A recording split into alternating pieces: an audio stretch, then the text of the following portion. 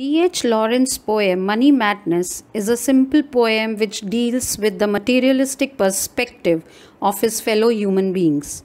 The poem was originally published in 1912 and it shows how money separates people from each other and how its absence terrifies them. Money, according to the poet, is the object of our madness. Each and every individual is mad after money. So he has referred to this madness as vast collective madness. This madness is on a large scale and no one seems to remain untouched by it. He explains that if many people are mad, how can an individual not get affected? Each person carries the grain or seed of insanity and madness with him, which in turn makes the whole world a pathway of lust for money. In the next few lines, the poet has shown man's fear of losing money. He has made use of words like pang, tremor, quail, grovel, terror to explain his point of view. He says that if a man gives a £1 note, he feels pain.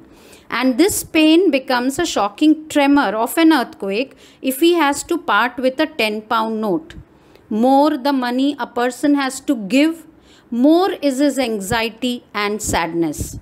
The poet says that money has the power to bring us down. Money has the power to force us to be submissive. Money has the power to make us fall on our feet.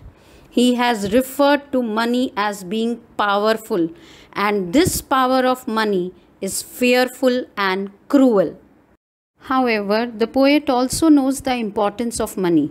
He knows that without money, a person would have to die of insult and humiliation and would have to face discrimination. So he says, money does not create fear, but it is the madness for money which is loathsome. The poet has pointed that man is judged by the money he has.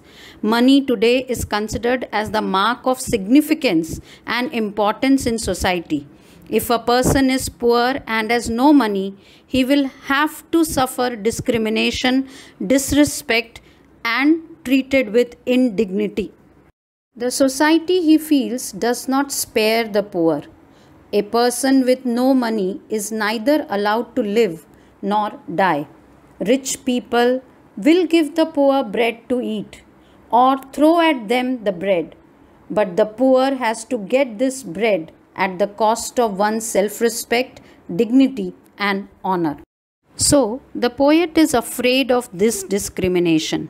He has stated that fear of money madness can lead to a state of delirium, a state of mind wherein a person with no money can become restless, disturbed, intoxicated with indignity, and suffer from low self-esteem. Emphatically, therefore, the poet says, money is important. We must have money.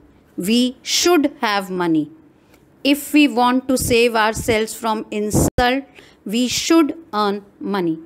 The poet believes that every person, irrespective of his condition, has the right to get food, home, warmth, and freedom. Until that happens, we will continue to be puppets in the hands of money and material things. Ultimately, in the final lines, the poet has warned that if we do not become sensible, the day is not far off when the world will burn with hatred, jealousy, insanity, killings, suffering, and death. So it is up to us to choose perpetual living or continual ruin.